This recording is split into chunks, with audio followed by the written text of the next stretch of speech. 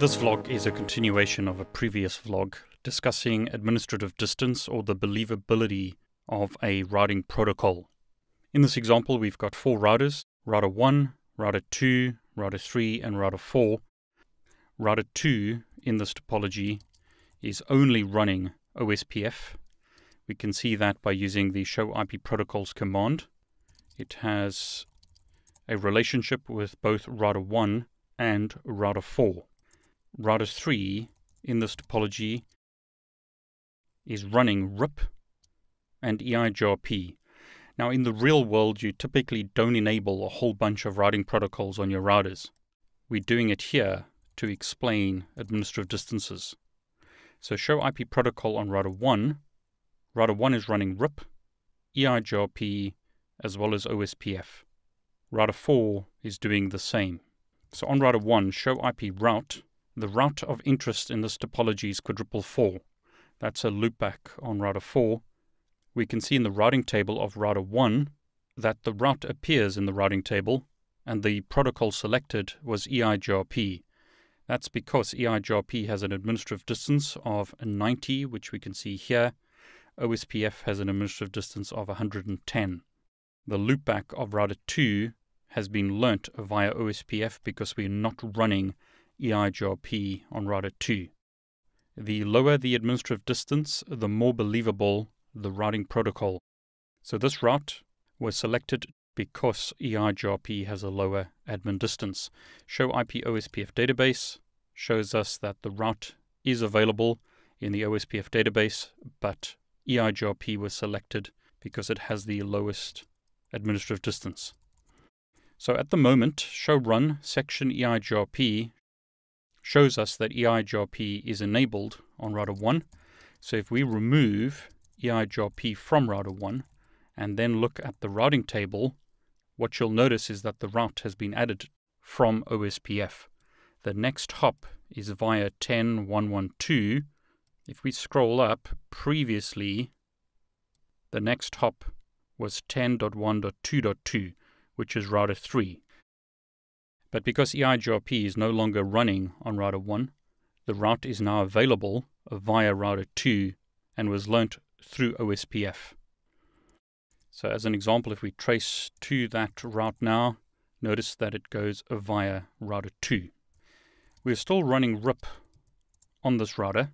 So RIP is running on router 3, router 1, and router 4, but the RIP route is not selected for quadruple 4 because RIP has a higher administrative distance when compared to OSPF. So the loopback of router 3 is advertised via RIP to router 1, and because OSPF is not advertising that route, the RIP route is put into the routing table. But because OSPF is advertising this route, and it has a lower administrative distance when compared to RIP, the OSPF route is used, not the RIP route.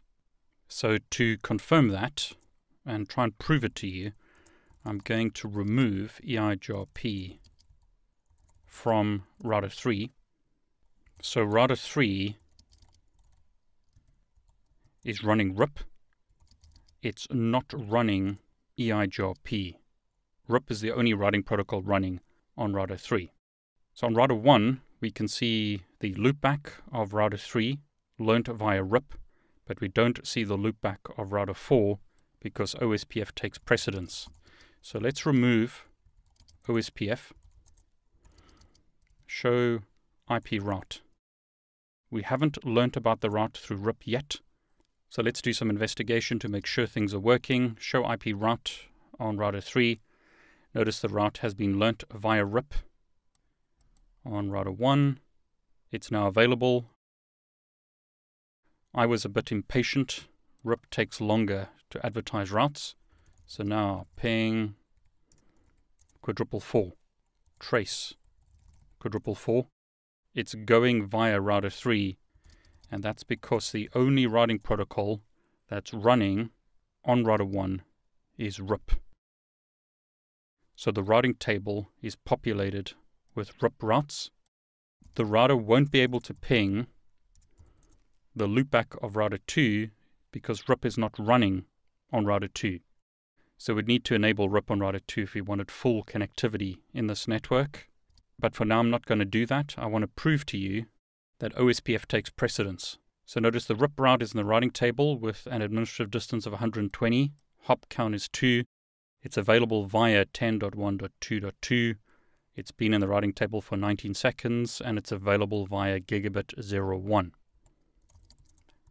Let's enable OSPF network, and I'll enable OSPF on all interfaces.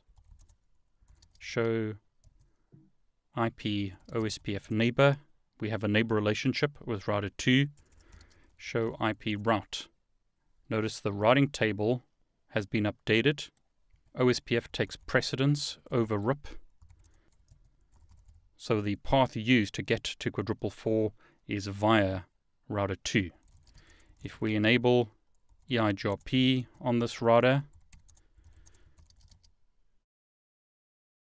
traffic will still go via router 2 because we need to enable EIGRP on router 3. So let's do that. Router EIGRP. Enable EIGRP on all interfaces. Neighbor relationship has been established. So show IP EIGRP neighbor. Neighbor relationship is available. Show IP route. The EIGRP route has now been put into the routing table scenarios based on this topology to that in separate videos. It's going via. I hope you enjoyed the video. So, if it's been of benefit to you, distances like work as follows. And please also subscribe. The lowest number wins. I want to wish you all the routing protocols have different administrative distances. Set by default, you can change them. RIP is 120. OSPF is 110. EIGRP internal routes is 90. But I could, as an example, add a route to the routing table statically. So add a static route to force the traffic to go via router 2. Now when we look at the routing table, notice the static route has replaced EIGRP because a static route to a next hop IP address has an admin distance of 1. There's nothing more believable than you, as in the router believes you more than it believes a algorithm such as EIGRP or OSPF. And that's because you know what you're doing, and the router believes you more than it believes other routers. So once again, trace is via router 2, show run pipe include route. We've got the static route forcing the traffic via router 2. I'll remove the static route, show IP route. EIGRP is the most believable now. Traffic is going via router 3. Remove EIGRP. OSPF route takes precedence now. Traffic is going via router 2. So that is a demonstration of administrative distance, or the believability factor of a route. For the CCNA exam, you need to know admin distances. In a separate video, I'll show you an example with BGP. I hope you've enjoyed the video. Please like it, and please subscribe to my YouTube channel. I wish you all the very best.